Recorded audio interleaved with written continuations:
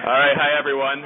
We're going to get started. We have a excellent grand rounds for you today. So I'd like to start things off with the introduction. So Rick Hodes is an American doctor who has lived and worked in Ethiopia for nearly 30 years. He's the medical director of the American Jewish Joint Distribution Committee in Ethiopia, a 105-year-old NGO. He has been in charge of the health of Ethiopians immigrating to Israel. He has also worked with refugees in Rwanda, Zaire, Tanzania, Somalia, and Albania. Currently, he is the senior consultant at Mother Teresa's mission, helping sick destitutes with heart disease, rheumatic and congenital, spine disease, TB, and scoliosis, and cancer. He practices in the basement of a busy Addis Ababa hospital, concentrating on spinal deformities and rheumatic and congenital heart disease. A colleague recently said Rick has the largest collection of the worst spines in the world. Hodes is a graduate of Middlebury College and the University of Rochester Medical School and trained in internal medicine at Johns Hopkins. Hodes first went to Ethiopia as a relief worker during the 1984 famine. He returned there on a Fulbright fellowship to teach internal medicine at Addis Ababa University, and in 1990 was hired by the JDC as the medical advisor for the country. His original position was to care for 25,000 potential immigrants to Israel. In 1991, he was an active contributor during Operation Solomon, helping the Ethiopian Jews airlifted to Israel. In 2007, Dr. Hodes was selected as a CNN Hero, a program that highlights ordinary people for their extraordinary achievements. He was honored as ABC's Person of the Week in 2010. He is the holder of 5 honorary degrees and has been commencement speaker at Brandeis and UC Davis and University of Rochester Medical Schools. The American College of Physicians has awarded him mastership and the Rosenthal Award for Creative Practice of Medicine. His work is subject of the HBO documentary Making the Crooked Straight, as well as the book This is a Soul, The Mission of Rick Hodes by Marilyn Berger. A recent documentary, Zemene, highlights the life of a young spine patient and her journey from rural Gondar to Addis Ababa spine surgery in Ghana and speaking in New York City. Rick lives with his family in Addis Ababa.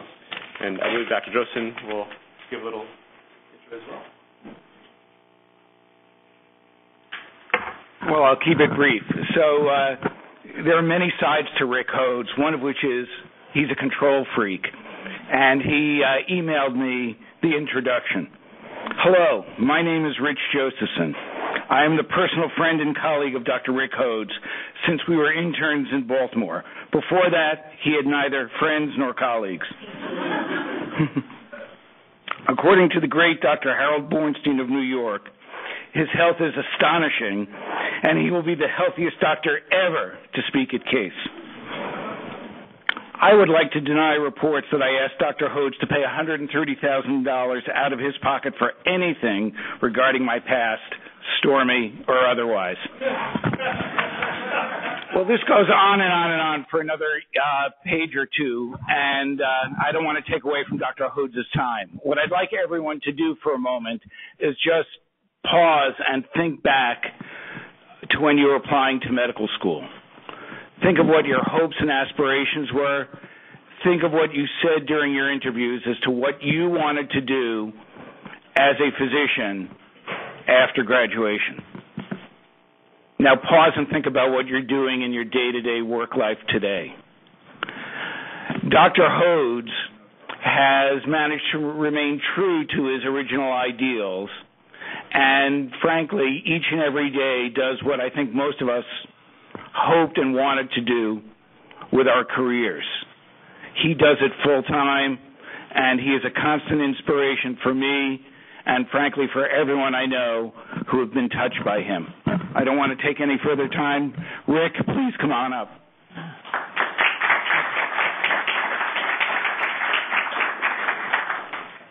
Let's see. Can you hear me now? Is that okay? No? Okay. Let's move this up. How's that? Can you hear that? I think I did. How's that? Can you hear that? How's that? Can you hear that? Okay, thank you so much. It's great to be here in Cleveland. I've been a doctor in Ethiopia for 30 years, and I have a very unique practice, and that's what I'd like to talk about today. Here's my disclosures. Do you want to turn the lights down? Is that possible? Okay, so this is what Sarah Palin calls the nation of Africa.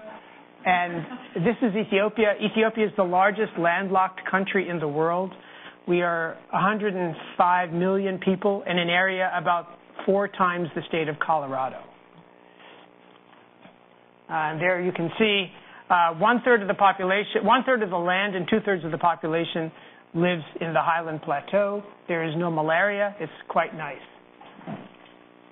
Just a few statistics. This is about a year old. 100 million people, 3% use the internet, 32% use cell phones. That's pretty good. Life expectancy is now up to 65.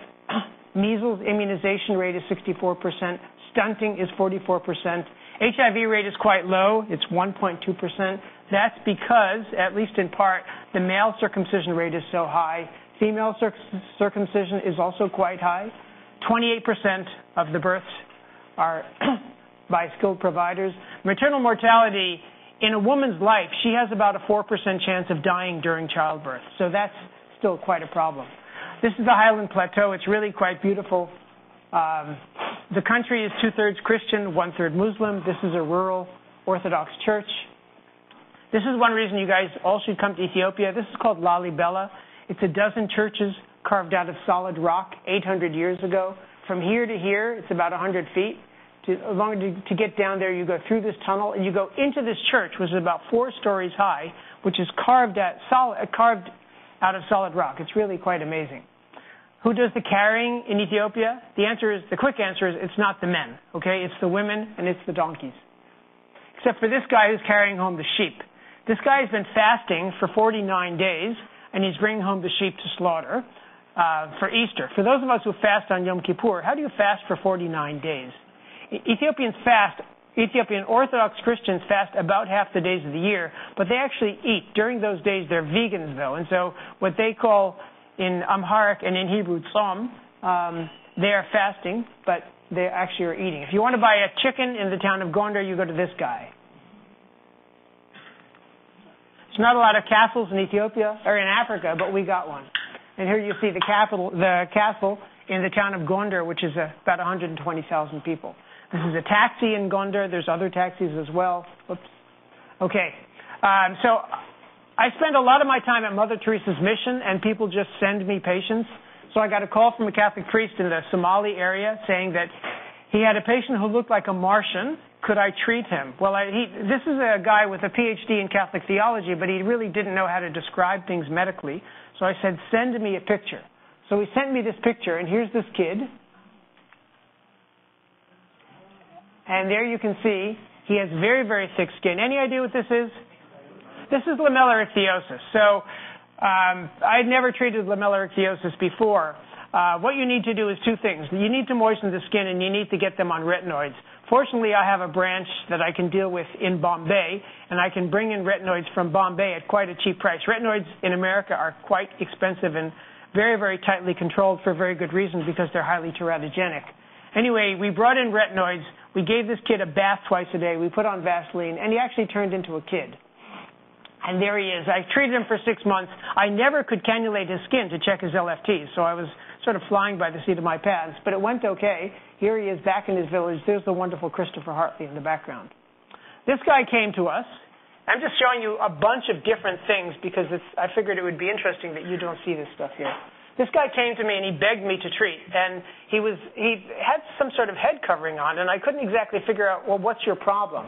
So I said, take this thing off. So here, this is a bit of a trick picture. This is one side of his face. This is the other. Okay? So this is a condition. Any idea? This is cankermoris. This is noma, or cankermoris. There's 120,000 cases in the world every year.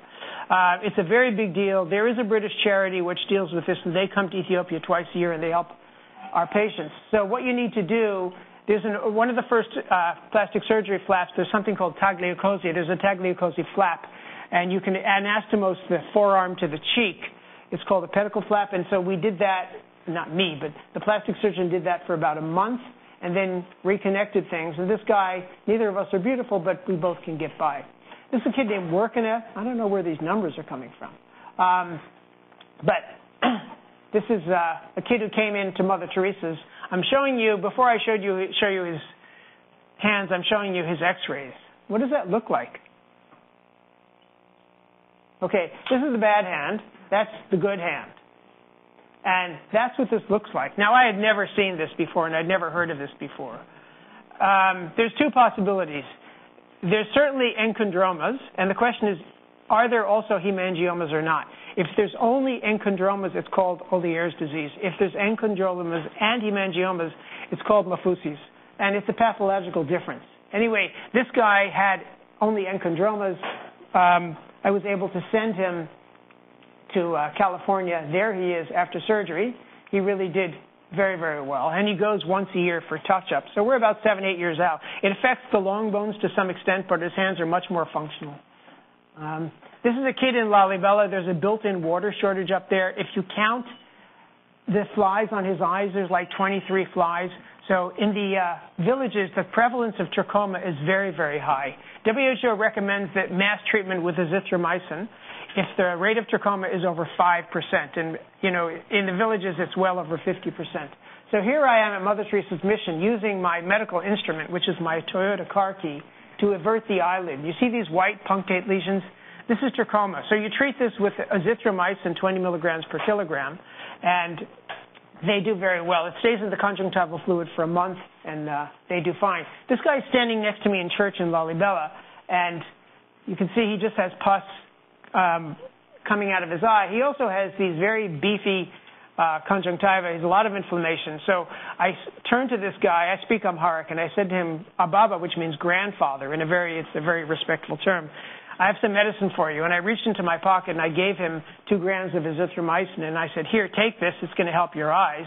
And he said, okay. And he swallowed. I gave him some water, and he swallowed the medicine right there. If I'm in synagogue and some guy comes up to me speaking broken English and saying, hey, man, take these pills. They're going to be good for you, I'm not sure I'm going to follow my advice, but he actually did. This is a guy who came to me with juvenile Parkinson's. This is a 12-year-old with juvenile Parkinson's who supposedly is getting worse every month or two. The mother would just look at him and cry because he was deteriorating in front of her eyes. She took him to a neurologist. The neurologist diagnosed juvenile Parkinson's and didn't know how to treat him, and they came to me for a second opinion. Well, I took my digital camera, and I took this picture, and then I blew it up. Okay, what do you see? Yeah, so if you look, you see over here it's brown, and then over here it's sort of gray, and if you follow that around here, this is Kaiser-Fleischer ring. Okay, so this is Wilson's disease. And I had never diagnosed Wilson's disease before, and up until that time, nobody had ever shown that you can actually show Kaiser-Fleischer ring with a cheap digital camera. But in fact, I've done it twice now, and it actually works. I did bring his serum to New York. We checked his ceruloplasmin. Normal ceruloplasmin is greater than 20. His was 0.5. So how do you treat Wilson's disease? You need to chelate them. And the other thing is, copper is +2, so you give zinc because the body prefers to absorb zinc over copper. So one thing you can do is just give zinc tablets every day, and that's a cheap thing to do, but it's not enough. So one idea is you can give BAL, B-A-L, which is British anti-lewisite. It was invented by the British in World War I as an antidote to nerve gas. And then you have to give either penicillamine or trientine. I was able to get trientine. Now there's a whole big thing because Teva controls the market for trientine and has jacked up the price significantly. But penicillamine also works. I also do oncology. This is a boy named Muhammad who came to me with a bad lesion below his right knee. The same day I met him at Mother Teresa's mission, I met Temeskin. Temeskin had already lost his left leg. They both have osteosarcoma. One lost his right leg. One lost his left leg. They have the same shoe size. So I took this as a message from the Almighty that they belong together. I moved them into my house, and I'm giving them chemotherapy. Who's calling me?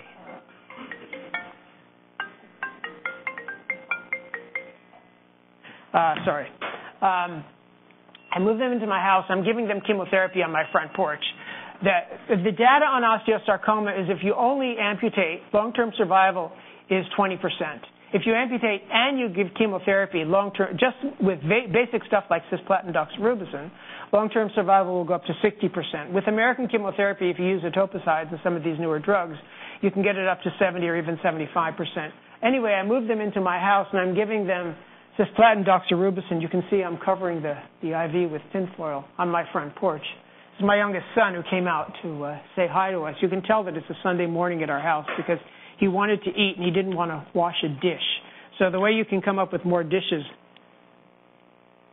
is you can take the top of a pot and turn it over and come up with a dozen new dishes that way. So that's how Messman is eating.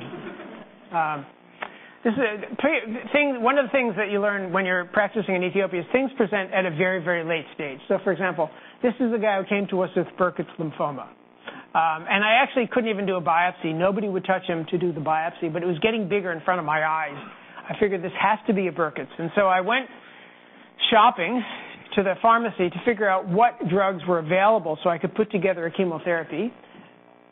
Using the help of a friend in Rochester, we put together this chemotherapy, starting off with cyclophosphamide, vincristine, prednisolone. So you're starting cyclophosphamide 300, vincristine 1, and prednisolone 60, along with intrathecal methotrexate and hydrocortisone. By week 2, we're giving cyclophosphamide 500, vincristine 2 grams, and prednisolone, and so on. So we started off a bit lower dose. Now, the problem is this is the kid 1 week later, okay? So you have to protect the kidneys. I didn't alkalinize the urine. I did give a lot of IV fluid and a lot of allopurinol. There he is. Then over the weeks, he developed chicken pox. He became Cushingoid. Here he is getting intrathecal chemotherapy at Mother Teresa's Mission. Now, this is very easy to do. You just sit the kid up, no anesthesia. You go in, you do it, pull out. It takes me 40 seconds to do the whole thing, and he did very fine. Here he is 6 months later when he finished. He has not relapsed. He's really done very, very well. This is another guy who came to us. This is a Hodgkin's disease. How do I know that it was Hodgkin's? The University of Rochester kindly does my pathology for free, so I can actually take biopsies, get them to Rochester one way or the other. I never leave Ethiopia, by the way, without bringing body parts with me. And here he is. There he is. This is his initial chest X-ray, so you can see he has a lot of mediastinal involvement. There he is 6 weeks later, and here he is. So I used generic Indian drugs. It cost $1,000 to buy ABVD, adriamycin, bleomycin, vinblastine, dacarbazine, which is really one of the gold standards. And here this kid is 6 months later, so he really did very, very well. We have a lot of bone pathology in Ethiopia. I have no idea why. But, for example, this is a girl who came to us, Risku. She had a swollen leg for 3 months. You can see the tibia is all eaten up there. We amputated. Chest X-ray was fine. I gave cisplatin doxorubicin, and she's doing fine. Her mom calls me once a year. This is a guy who came to me with testicular cancer. The problem with testicular cancer in our Ethiopian setting is that there's no plan B, like there's no salvage chemotherapy.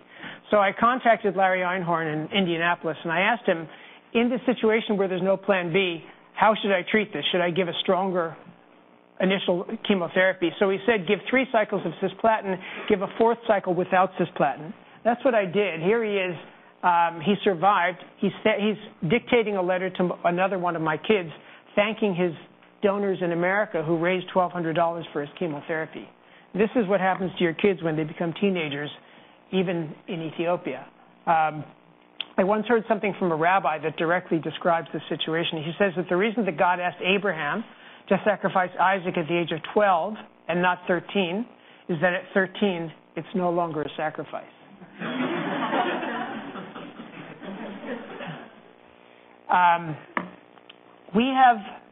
This is a spleen. His white count is 255,000. This would be very, very unusual in the United States, and we see this all the time in young people in Ethiopia.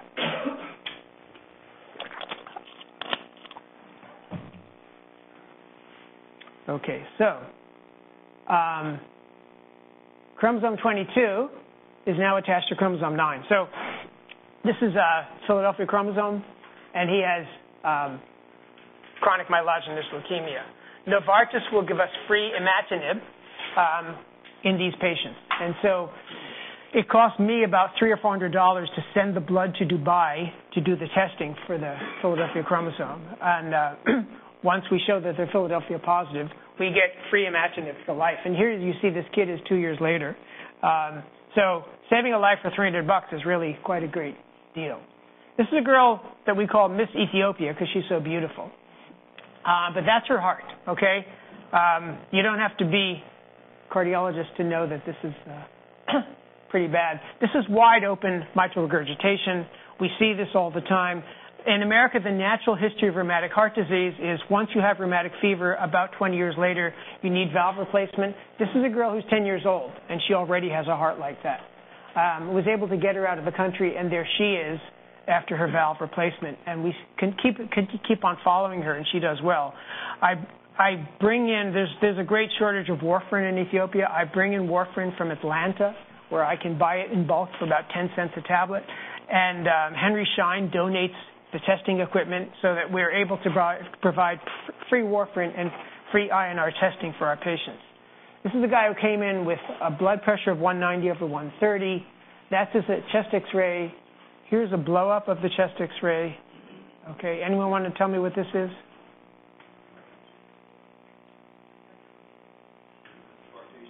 Yeah, do you see that?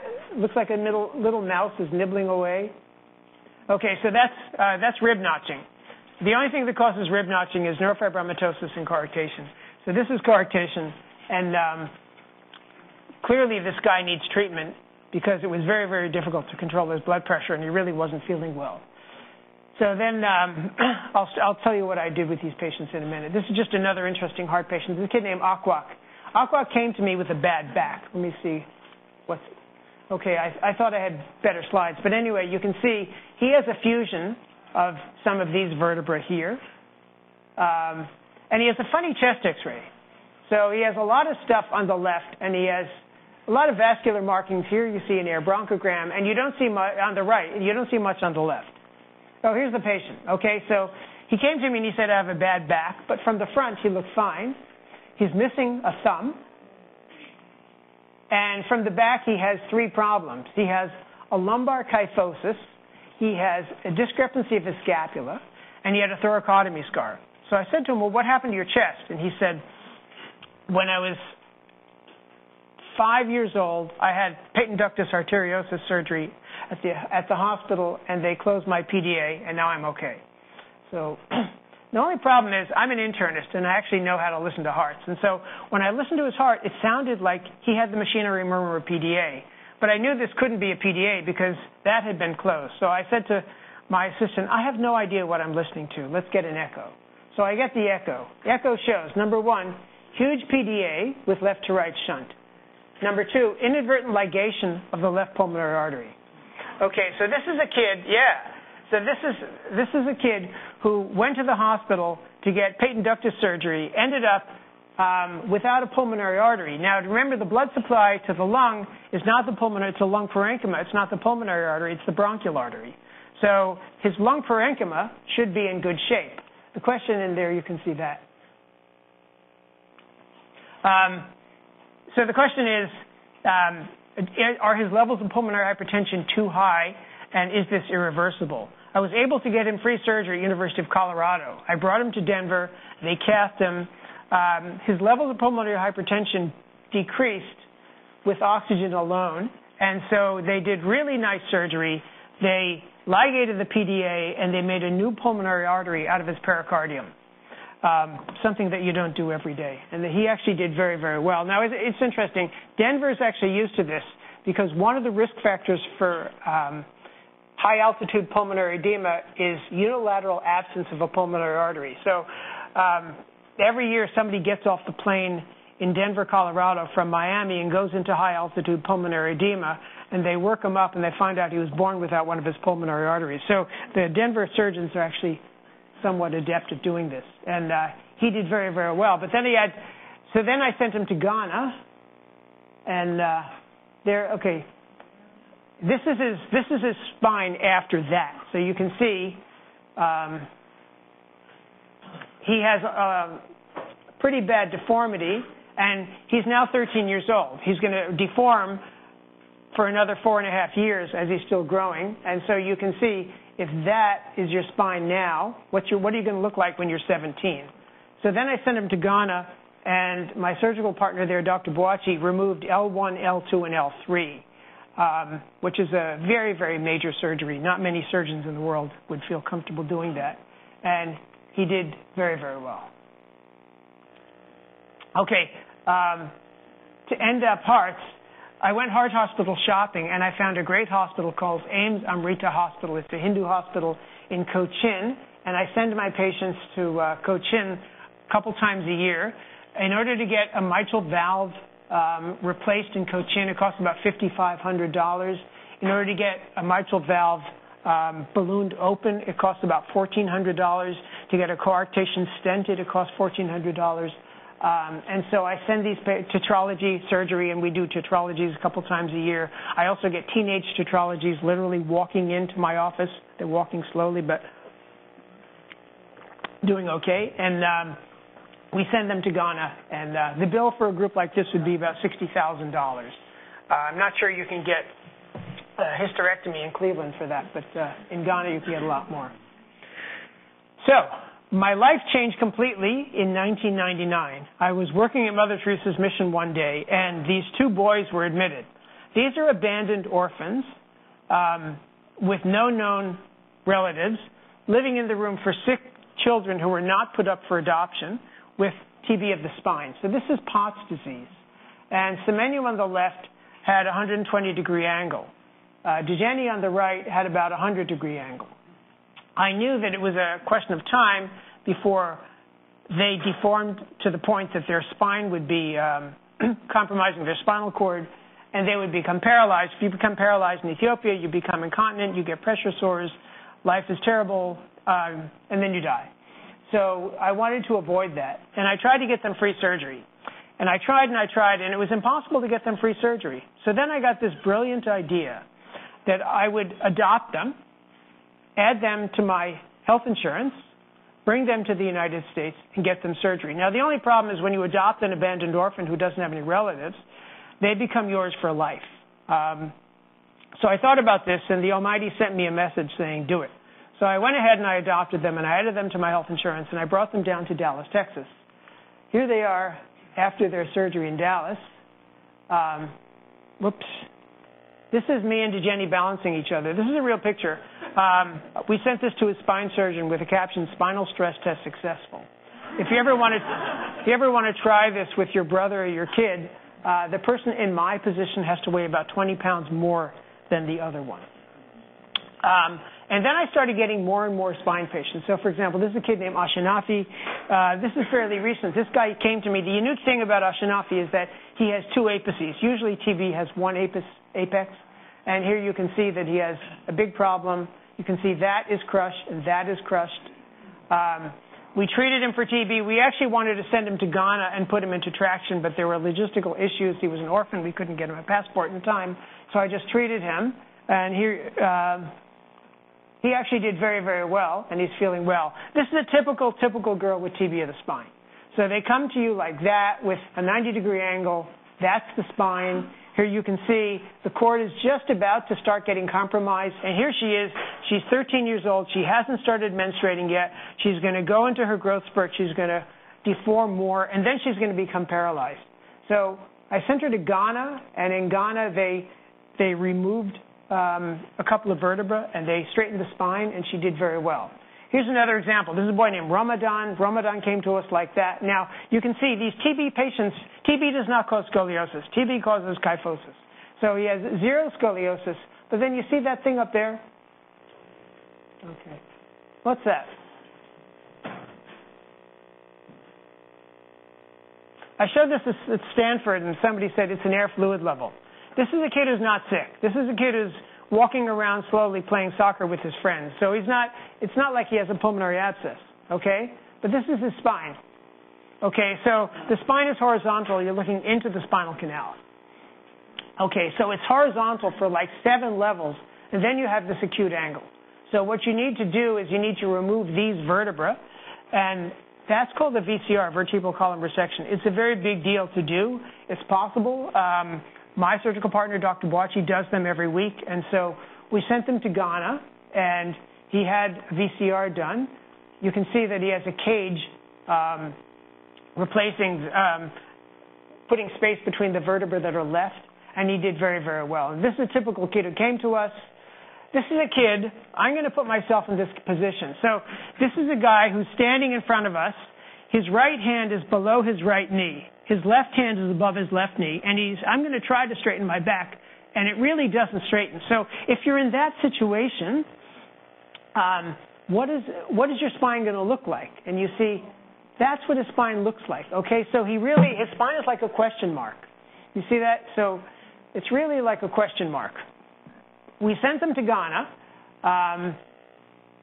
Okay, so here we are with Mother Teresa looking over our shoulder.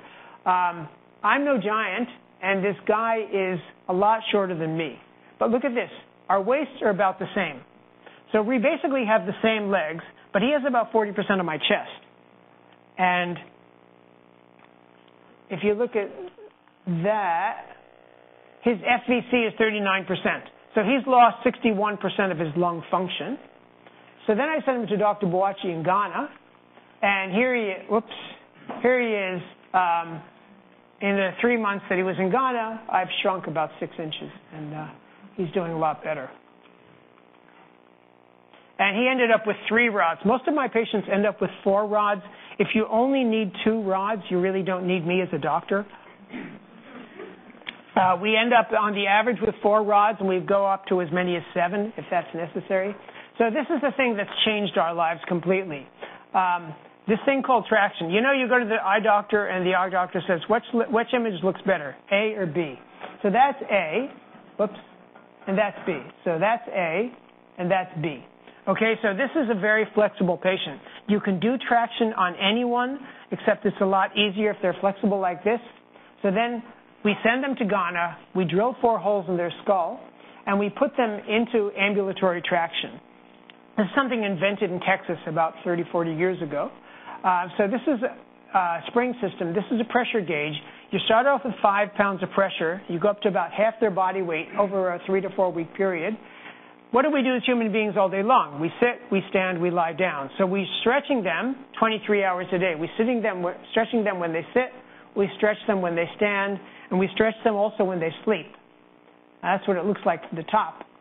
And this is a typical scene in Ghana. So this is a traffic jam in the morning. Before it gets too hot, the first 90 minutes, the last 90 minutes of the day, kids get into their traction apparatus, and they're walking around like this. And you can see, you think it'd be very painful. It hurts for the first 24 hours. After that, it really doesn't hurt. It often actually feels better, they say. So here, this is standing traction. This is sitting traction. So these are world's record pictures because nobody else on the planet is using traction to the extent we are. And let me show you what traction can do. So this is a kid whose name is Cintayo. Cintayo came to us like that. Okay, he has a right-sided scoli. This is the CT reconstruction of his spine. So this is really, really bad. Okay, and again, you can compare the two of us. You can see this guy should be a bit taller than me. Now, look at his hands. His patella is here. One of the things I've found is when your hands, I'm interested in the relationship between the hands and the knees. When your hands touch your patella, you've lost 50% of your forced vital capacity. So I look at the hands, I look at the knees, and I estimate the FVC on the basis of that. And we're pretty good at this point of just estimating FVC. Here, his FVC at this point was 18% predicted. It's 0.68 liters. So his entire forced vital capacity, the total amount of air he could breathe out, is 2 cans of Coca-Cola. So we sent him to Ghana, put him into traction now you can't operate on somebody like this because you're not going to be able to get them off a ventilator. But once you expand their lungs and you do lung training, they do a lot better. So here he is after 4 months of traction, and there he is during his surgery. Okay, he ends up with 5 rods. He's had a VCR as well. He had a complicated course, but he ended up doing very well. And again, you can see the height that we've restored to him. This in America, there's not many places in America that actually can do this surgery, but this would be hundreds of thousands of dollars, especially with traction. In Ghana, it cost me $20,000. So I have to raise $20,000 for each of these patients. If you know of anyone who has won the lottery or knows Bill Gates, please refer them to me. Now, one of my major problems is NF, neurofibromatosis. Neurofibromatosis, I'm just going to review for you because it's something that we deal with every day. 5% of my patients have neurofibromatosis. It's really terrible.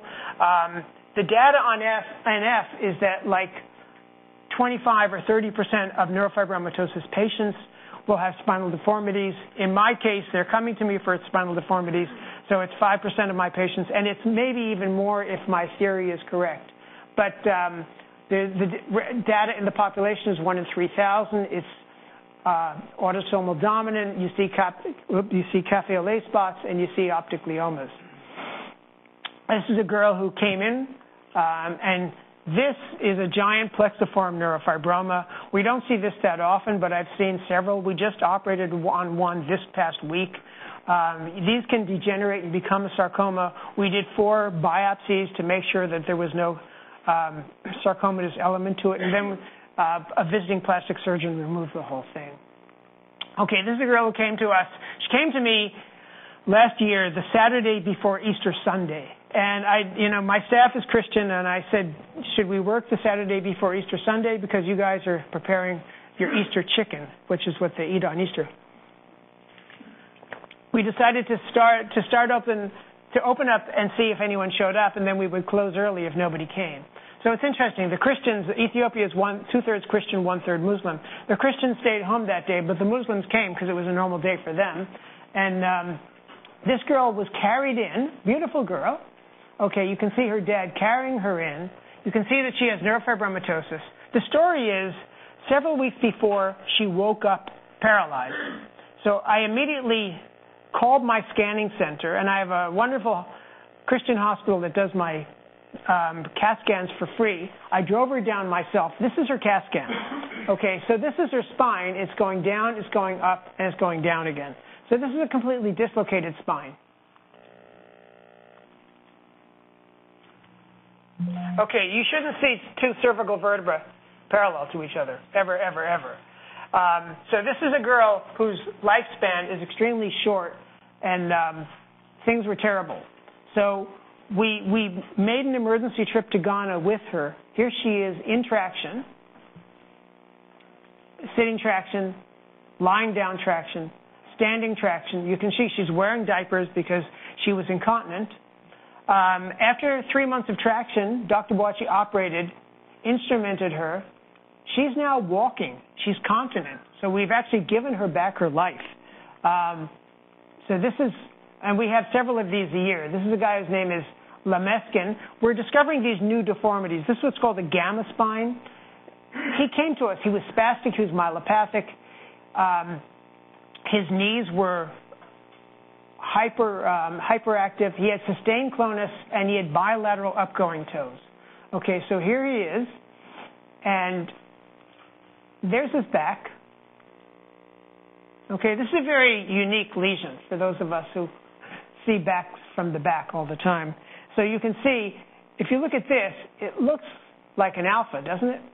Let me show you what his spine looks like. So his spine is going down, it's going across. Here you're looking into the spinal canal, and then it goes down again. Okay, so this is his spine.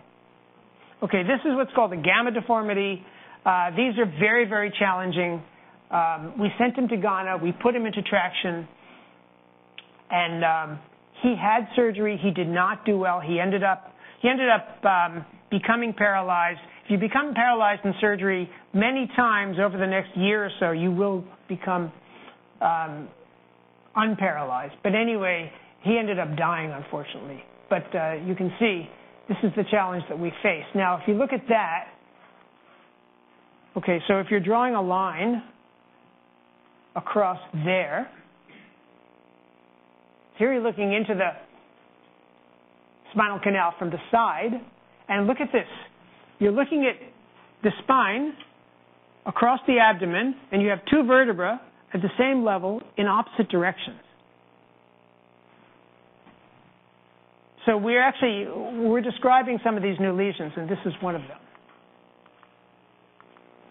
Okay, this is a guy named Abraham who just came in the other day. This is called an alpha deformity, and you can just see he has an unbelievable spine. So the question is, what's the natural history of this? Are they going to get better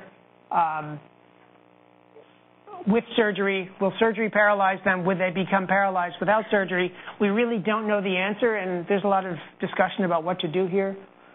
This is an easy case. This is a floppy kid who came to me whose mother said he's lost the ability to walk over the past 2 months. I did this image. We found spinal cord compression. So this is a spinal cord tumor. This is easy. We sent him to Ghana, and he did fine. So I started my spine program in 2006. 2006, we got 20 new spines. By 2015, we're getting 445 new spines a year. 2006, we did 11 surgeries in one country. Now we're doing over 100 surgeries in at least 2 or 3 countries every year. And we're discovering this stuff that has never been seen before. For example, this is a kid whose name is Degawala. Degawala came in. It's a beautiful picture. This is at Mother Teresa's mission. And I wasn't quite sure what was going on. And so I went ahead and I imaged him. There you can see a very, very thin kid. And I did a chest X-ray, and he had this amazing chest X-ray that I had never seen before. Anyone want to take a guess? There's only 2 things that people came up with about what this might be. What? No. One is that nobody suggested thymoma. One is extramedullary hematopoiesis. The other, there's something called NUT, NUT, midline carcinoma. There's 60 cases in the world, but this could be a NUT midline carcinoma. I went ahead. You can see it's not an anterior lesion. Then I did an MRI, and we have this amazing thing that the Cleveland Clinic Radiology Department had never seen anything like this. And you can see this is a septated lesion that we had no idea what we were dealing with because this has never been described. We actually put in a needle and used GeneXpert, and this is Mycobacterium tuberculosis sensitive to rifampin. We treated for TB. You can look at that.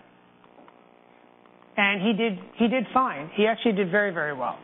And I keep on following him. This is a kid named Eob who came in. Eob said, I have a bad back. So I said, take your shirt off. And he said, I've been to 25 doctors, and nobody knows what's wrong with me. So I sort of said to myself, well, I'm not going to know either, but let me take a look. So here he is, a nice-looking kid from the front. But his arms were in this unusual position. They were he didn't have a lot of flexibility. And from the back, he had these sort of ridges that I had never seen before.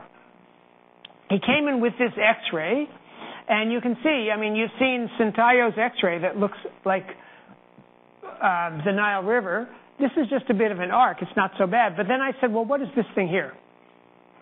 And then if you look from the side, I said, well, what's that, and what's that, and what's that?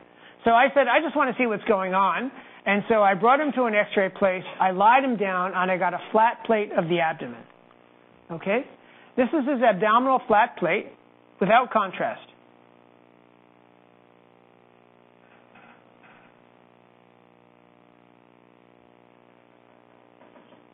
Any idea? So, I had no idea either. But fortunately, Al Gore invented the internet. And so I was able to send out this to a bunch of people. This is something called FOP, fibrodysplasia ossificans progressiva. It's a mutation on chromosome 2. It is autosomal dominant, although these people don't generally reproduce. And they develop a second skeleton. There's 600 cases in the world. There's a guy named Fred Kaplan at the University of Pennsylvania. Fred he's an orthopedist who became a scientist. He discovered the gene. There's drug trials now and so on. So this is this kid, and I keep on following him. I've now had 2 subsequent cases, so I now have 3 cases, 3 out of the 600 on the planet. And you can see he continues to deteriorate. This is a CAT scan that I did, and you can see his extra bone growth here. Also, you see this type of thing. This is the type of bone growth that they get. Now, the key to making the diagnosis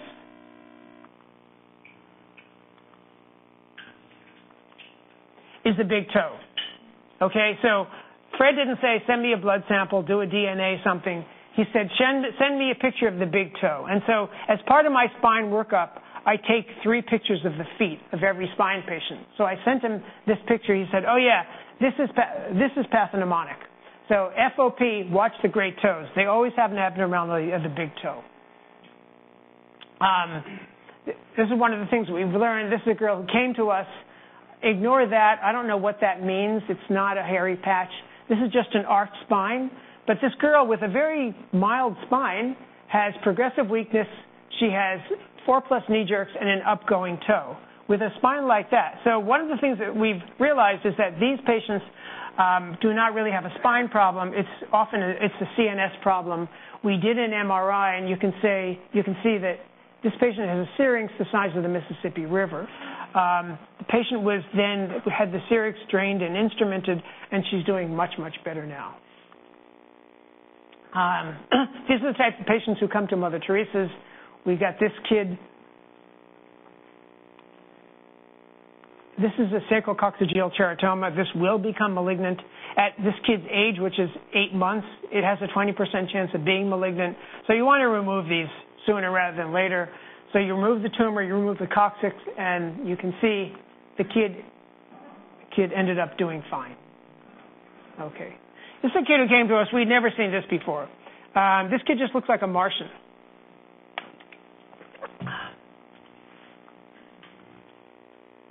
Okay, so it looks sort of hard there and spongy there, and I was wondering about thalassemia. This is not a thalassemia.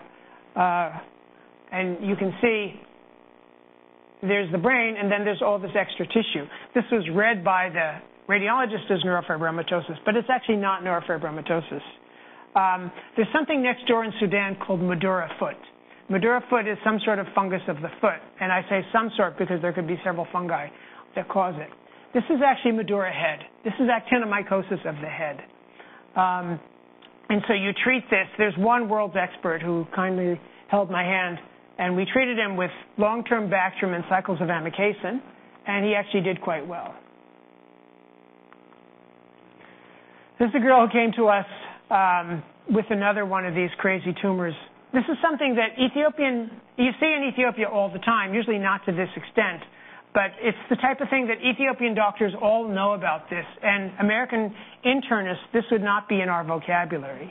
But this is actually a tumor of the dentin. Okay, this is a non-malignant tumor of the dentin. It's called ameloblastoma. This is the world's biggest ameloblastoma.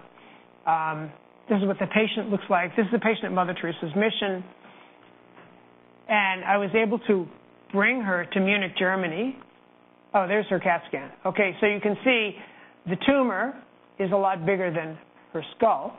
Actually, the ramus was okay. So they're able to keep the rami, and they removed the whole mandible. They built a new mandible out of, this is a computer model. So this is the patient's ramus.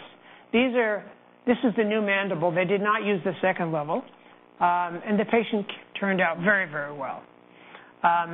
So now we have teams coming, and we try to arrange surgery for these poor people so that they can go on with their lives. This woman, who was shut in for years and embarrassed to go on the street, she's now a housemaid for a German diplomatic family living in Geneva, Switzerland. So this is my waiting list of patients. And I'll close with a quote from Teddy Roosevelt and take any questions.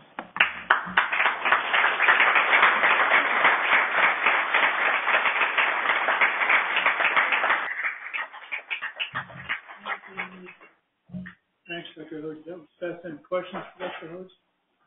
You did your internal medicine residency at Johns Hopkins? We were together at Baltimore City. Baltimore City? Yeah. So how much of what you learned in your residency do you use in Ethiopia? As a residency director, I thought I'd ask that question. Yeah, that's actually a very good question because, I mean, like, I didn't learn anything about TB of the spine, you know, and now I literally have seen 1,000 cases. Yeah. Treating congestive heart failure, I mean, the thing is, you can learn that, you know, like I did 1 month of oncology at Johns Hopkins Hospital on the solids wards, and now I do oncology, you know, and I can treat Hodgkin's, I can treat osteosarcoma, I can treat Ewing sarcoma. It's not difficult to do this stuff.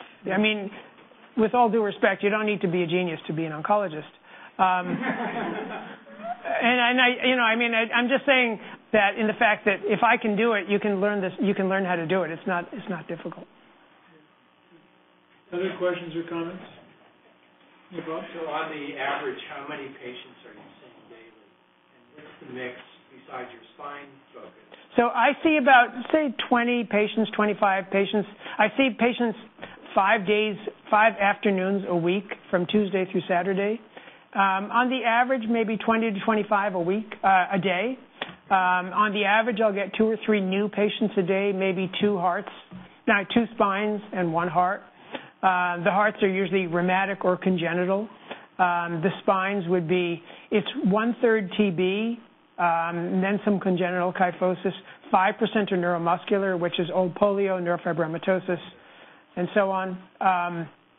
And then people come in with these crazy rare diseases that nobody else, they just hear about me. I mean, also I get these terrible cases. You get kids with spina bifida, meningoceles, and things like that who think that, this American doctor can cure their kid. So, especially short-term American, doctors going overseas for medical work is often criticized because it doesn't really provide a long-term continuity. For those of us, I think what you do is great and obviously very personally rewarding. For those of us who might be interested in shorter-term overseas work, do you have any comments on how we can actually make a positive change instead of just kind of doing something that might be personally gratifying but might not make a big difference? Obviously, I don't know what your field is. If you're general internal medicine, probably the best thing you could do would be to go over and teach something about hypertension or diabetes or some of these other things that Americans get good at. If you're a spine surgeon, obviously there's other things that you can do. But I would certainly try to have a teaching component to it as well, so you're not just practicing, because it's nice to be able to leave these skills behind. Any other comments or questions? If not, I want to thank Dr. Josephson for bringing you here. Thank you. That's a fair statement, and thank you for a really fascinating presentation. Really greatly appreciate it. Thank you.